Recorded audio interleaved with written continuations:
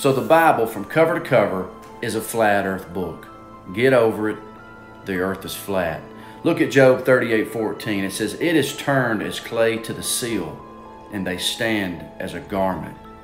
So you know how they closed those old letters where they would stamp it and turn it in that wax, and the ends of that wax would upturn, have an upturned edge, and it would create a flat surface in the middle, kind of like this.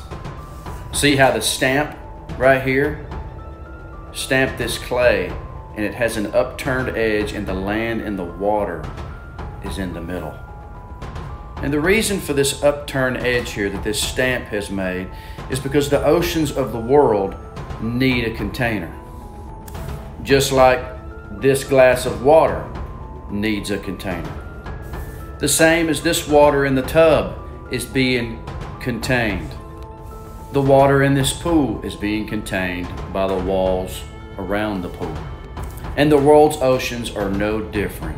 They need a container as well. As you see this white ice shelf that goes all the way around this world is the Antarctic ice shelf.